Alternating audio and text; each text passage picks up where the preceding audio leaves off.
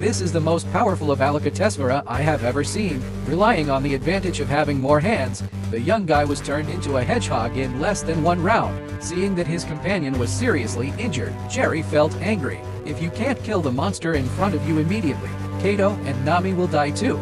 At this moment, Jerry's battle suit began to light up with a light blue light, and his strength was constantly improving. This time, Jerry didn't hesitate at all. He picked up his saber and slashed at Avalokitesvara, but Avalokitesvara catches his weapon with his hand. Jerry jumped quickly and got the particle kinetic energy cannon.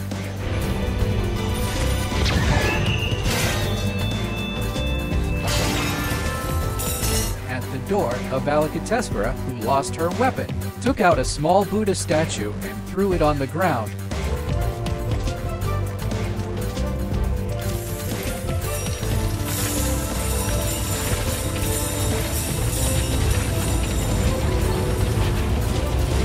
The originally small Buddha statue suddenly rose from the ground to break through the roof, and swelled into a giant Buddha statue with a height of tens of feet. This sudden scene frightened everyone outside, but in order to save Kato, Jerry decided to fight hard.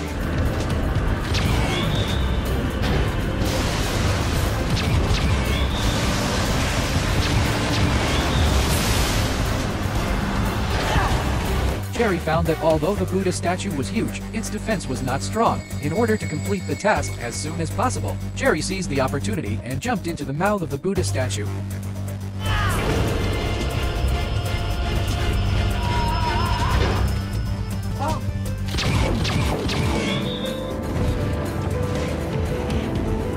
Following the emission of several beams of particle energy, the giant Buddha statue was finally blown into pieces by the powerful energy. After the task was completed, Jerry rushed into the ruins to look for Kato, but at this time Kato had lost his life due to his serious injuries. At the end of the film, only Jerry and a few lucky people were teleported back. Kato and Nami have died in the mission.